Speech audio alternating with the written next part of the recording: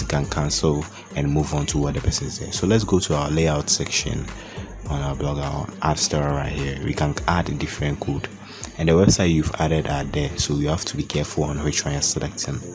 Now I want to select the 728 times 90 pixels. That's a larger banner ad, or which is normally placed horizontally on the website. So I'll click on got it, and you need to be approved.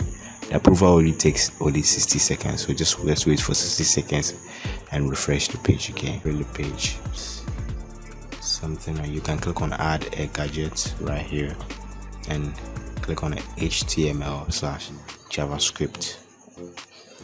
Once you click that, you can name the title, maybe sponsor or advertisement or ads or recommended, or any name you want to give it. That's what will be displayed on top of it, so that people will see what is showing there. So I recommend you use and a very nice name.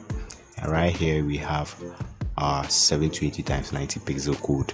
Click on get code and then select everything. Select everything with your mouse pointer and right click on it and click on copy. And now go ahead back to where you can paste it at the content section. Now you can click on save, and we have it down there, so I can move it to the top of the post, so that anytime there's a new post, the advert will show on top of the post. Blogger is very easy. You can drag and drop things, and by the time you realize, you'll be able to do a lot of things. So let's now check our website to see whether it's worked or not.